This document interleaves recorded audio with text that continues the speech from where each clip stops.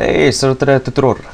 Bine ați venit la un nou tutorial de instalare. De data asta vom face NRGP 13, care ar veni Romanian League Group bla bla bla bla. Poate nici n-am spus bine, nu-mi pasă.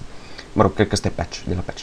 Romanian Group Patch 2013, de la FIFA 2013. Aici scrie că vine cu Liga 1 și 2, dar de fapt cred că numai Liga 1 s-ar putea să facă un update, cine știe când, în care să vină și Liga 2 sau...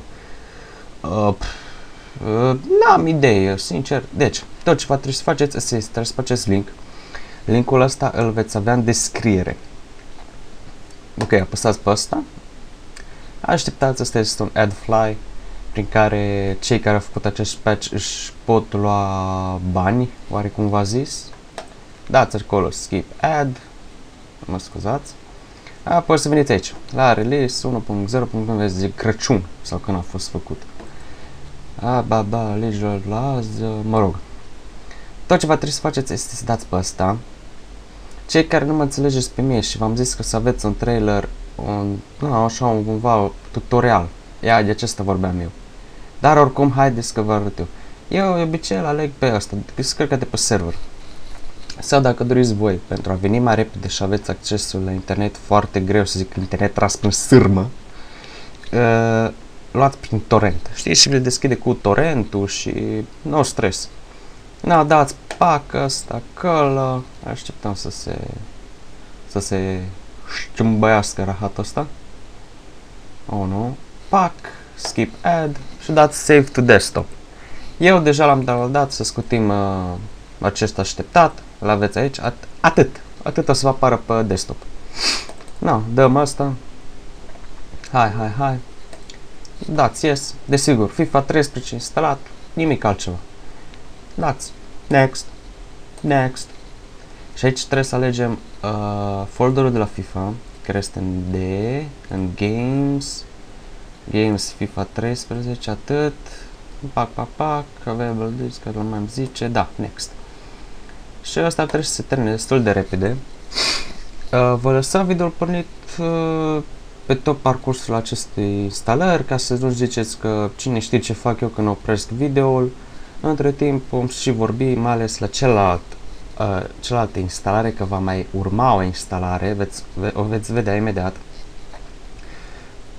Cum să zic, practic cum să extrag toate fișierele și datele. Ia vedeți hair, se vede acolo hair, adică părul XX, bla bla, deci chestii noi.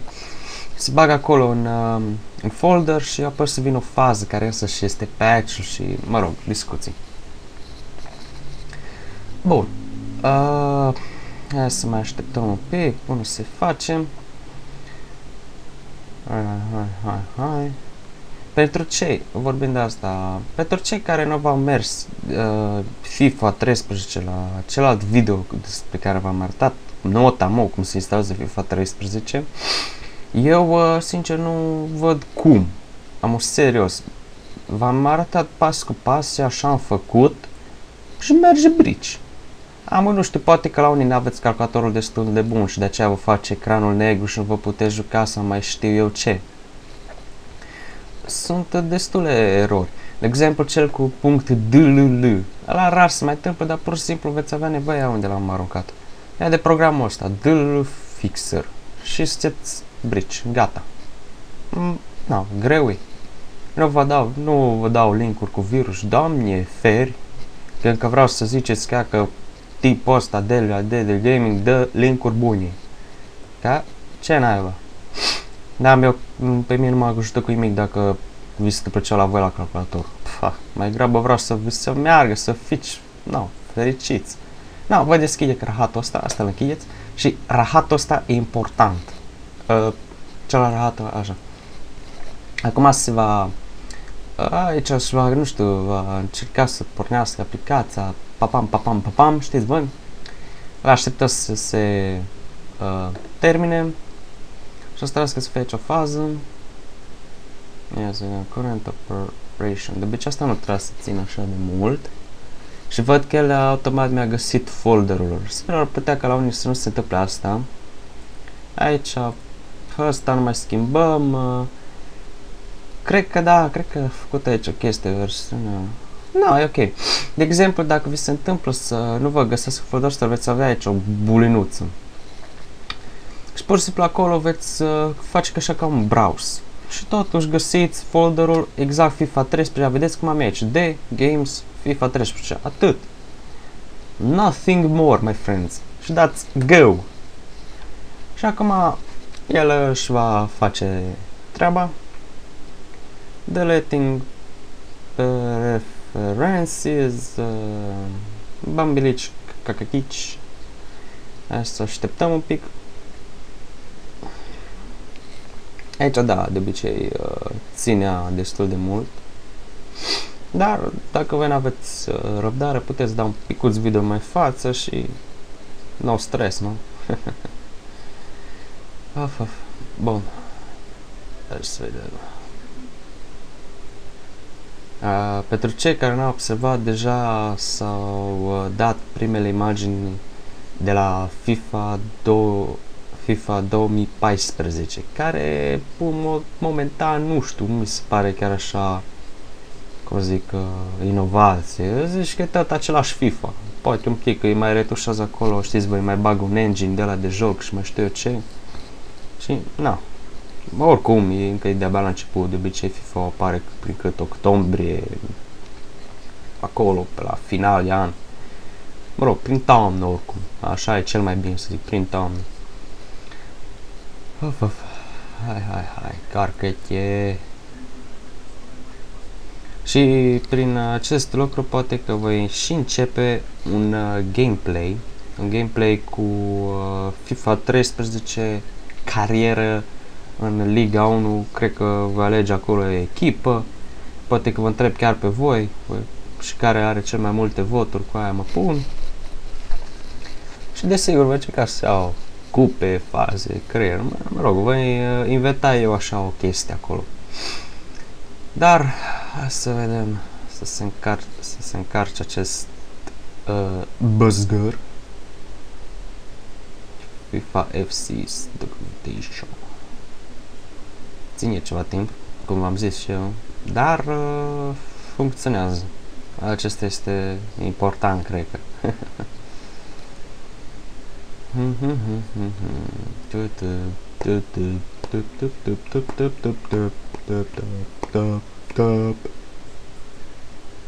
Dic Juventus, ia că mult văd.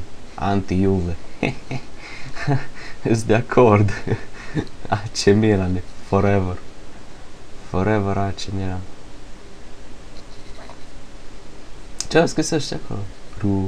Rubentus. Holy shit. Football shame, Rubentus.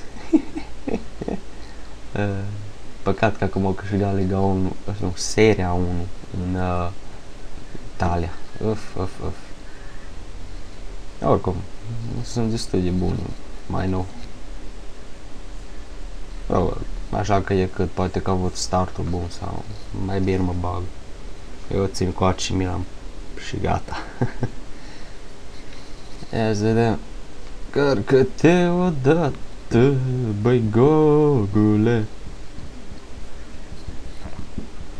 Astăzi, mă, că închid de la noastră, odată și vreau să-mi iau bere. Ai.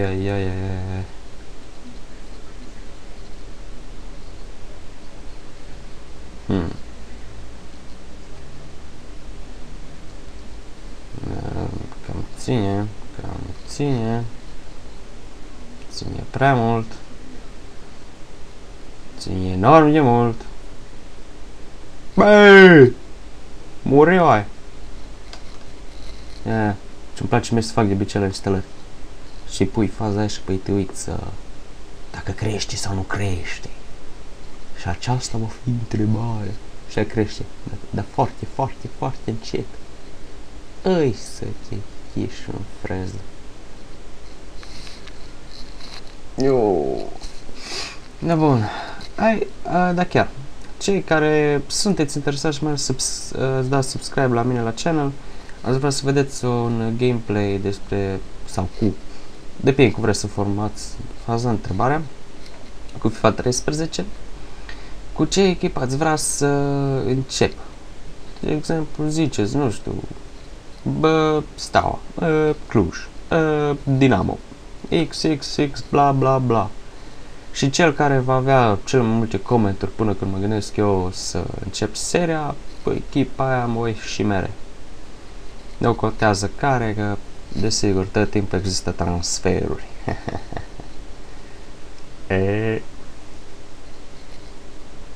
Am acolo niște jucători care știu că FIFA 13, mă rog, cred că în real nu joacă așa bine, dar în FIFA 13 sunt buni jucătorii.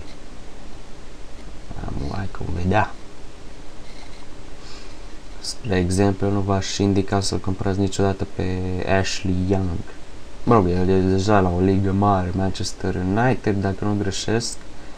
Dar, nu, și prima dată când am văzut, aia cât costă, bă, deci cu ăsta mături pe ăștia pe jos, mă, tau iarba așa instant.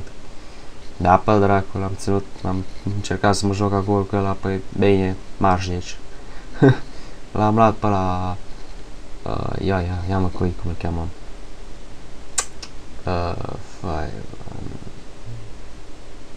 No, că nu mai știu. Van der Vaart. Ai, ce-am făcut cu Van der Vaart și Boateng, Van der Vaart, Kaká. Oi. Și cine mai făcut? Nici nu mai țin minte. Cred că Pirlo sau nu știu, Cerino. Mijloc. Bă, deci cu aia mijlocul ăla a fost epic. Atac, desigur, El Shaarawy și Balotelli. Ăla atac. Apărare, uai, pe ce aveam apărare? Zim Mexes, Bonera, ăștia mai clasici. L-am luat pe ăla Boateng de la Manchester, nu, de la Bayern München, fratele lui Boateng. Pe ce mă știu, și cred că l-am mai reușit să-l cumpăr pe ăla, Philip Lahm. Bă, deci, wow. În portă, cred că l-am avut pe... Uai, cred că îi voi greși numele, dar nu știu cum era. Neumeier, mă rog, cea german de acolo. Parmise Schalke sau, nu știu. Bun a fost portarul ăla. Hai, că suntem de final. Bun, cei care ne-ați dat peste secvența asta plictisitoare de până când se instalează și până toate bozgorodiile astea, cam pe final se blochează, n-ați ratat mult. Deci, să vedem, hai. Încarcă-te, lua chiar Fifa, gata. Și este gata, ready to work. Pam. Deci dați exit. Acesta se va închide așa misterios. Iar acum pur și simplu veți da click pe FIFA și să sperăm că va merge. Hai să vedem. Ok. Hai să vedem dacă se încarcă. Messi. English. Of course my horse. Hai să continuăm. Ok. Sports. To the fucking game. Bla bla bla. Oficial licențe. Deja nu intru în alte subiecte. Da. E sigur. Proșid. Bine.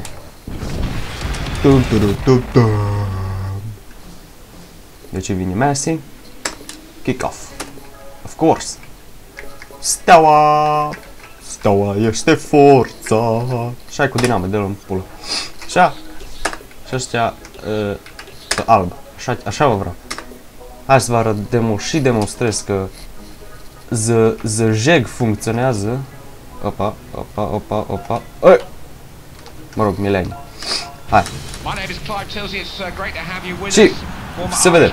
No. Rusescu. Pasează la Nikon Van Gistelrooy, la alcoolici, acolo, eu zvarză, mi-a chestii de pe teren fără să-mi dau seama, fie nu chiar n-am să joc FIFA și destul de opțiuni grele și nu știu ce naiba cu controlele, dar vorbind de asta să vă arăt imediat cum să setați controlele pentru cei care nu știu, de aici cred că depinde de asta de de placul vostru, cum îl vreți. Hai! Oh, bitches! Alcoolici! Alcoolici! Ui, ce noroc a fost ăla. Bun, hai să ieșim din match. Opa, ieșim din match. Dar cred că l-am setat, da, mi-era setat azi. Game modes, career, settings, nu game settings, da, semi-pro, bă, professional. Pată, da, tot ala-ndala. De-aia am și dat dual shape. Bun. Bun, deci keyboard only, atac. True ball, e ca la când atacă, deci W. A e lobul, deci clar. D, shoot. S, pass, ăsta așa. Player, run, modifier, ăsta e Q, când îți schimbi jucătorul. Finest shot, îl contează, sprintul E. Și aici începe. Asta, prima dată astea să le setați voi. Mie mi-a stă că deja m-am obișnuit așa pe pad-ul 8, pad-ul 5, știți voi. Practic, ia să vedem, ăsta e sus, ăsta e jos, 4 normal stânga și 6 este către dreapta. Mare lucru, notar aveți ce face aici. Ce altceva să mai vedem? Game settings, aici nu contează, camera, visuals, rules, audio, Bia Pro nu știu ce, 50-50, toate clasice. Bine, aici nu cred că mai rost. Deci, practic, FIFA merge. Nu uitați încă o dată, vă întreb dacă aș face o carieră, cu ce echipă ați vrea voi să încep. Și dacă v-a plăcut tuturor, vă rog frumos, dați un favorite, dați un share pe Facebook, oriunde puneți la status, la orice, să facem acest channel mare. Și desigur să-mi dați și mie like-ul acela și subscribe și desigur mulțumirile. Pentru cei care veți avea probleme, am să încerc pe tot posibilul și dacă mi se pare să ai probleme cu așa instalare ușoară, am să vă răspund la comentarii ca de obicei, dacă voi observa că primesc. Păi, cam atât. Până data viitoare, vă urez numai bine.